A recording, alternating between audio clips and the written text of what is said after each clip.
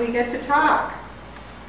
And it's usually the best part for me and for Craig, who we've done this piece many times with piano, and then I've done it many times without piano. Did anyone have any questions or comments? Yeah. Your mom said nobody in the family had any musical talent, yet she has a degree in music. Yep. Any explanation for that? Or is it just one of those?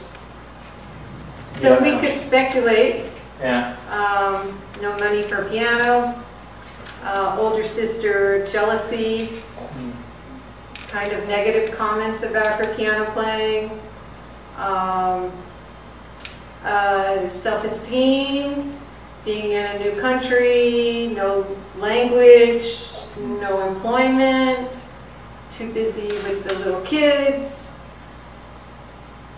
Just maybe there was some heartache there about the music part of her life, and she didn't want to pass that on to me.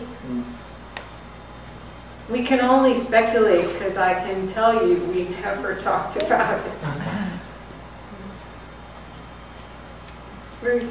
Where is Craig? Where is he? Craig is in Palm Beach County.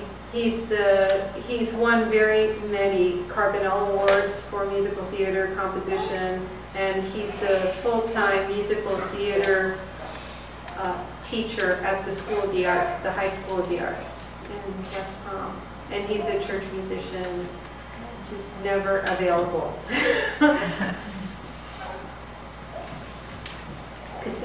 What happened to Tio Simon? Tio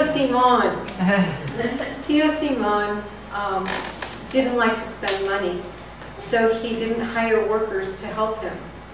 He was crushed to death by a desk that he was moving.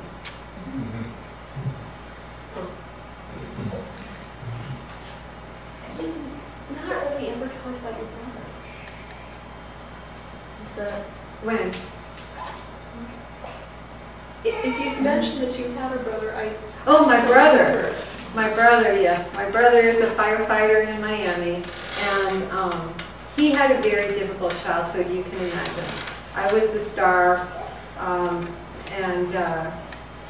he and I haven't communicated in more than 30 years. I communicate that way, but nothing comes back. have you kept in touch with any of your other relatives? I know that you had a cousin that you mentioned was coming. Yes, I have cousins in Buenos Aires, and I'm still very connected to them. We talk a lot. And I still have an aunt who's alive, and I attribute that to drinking mate every day. for the last, she's 90 now, so she's been drinking it her entire life. And I think that it keeps her mind sharp, and she's in good health. You mentioned this was commissioned in '96. Uh-huh. So by whom, and then what have you been doing in between '96 and now? It was the Demetrius Klein Dance Company. They had a special festival for new art, and they commissioned Craig and I to create this piece.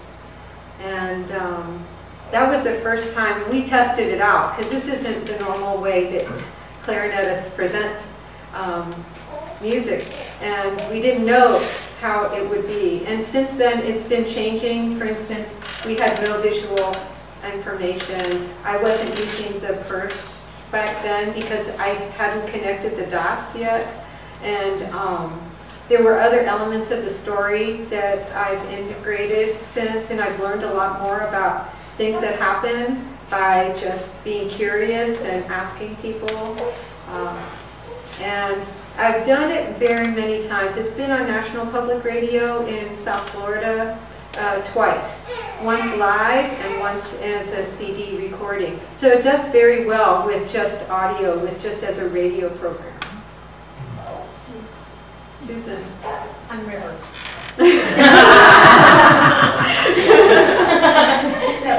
Being a romantic, I'm interested in the lost love that your mother had, and his connection with her many many, many years later, and you alluded to him making some kind of deathbed statement about your mother. He never remarried, he never married. So these are the big white spaces in my life. It turns out that Catalina ended up going to Italy one year, and she hooked up with the captain and his family. I don't know if he married, I don't think so.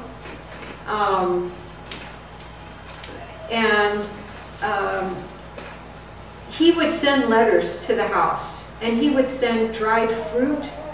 I remember a box of dried fruit from Italy arriving, and he would send gifts to us. So, and there was talk of El Capitan Dentone, El Capitan.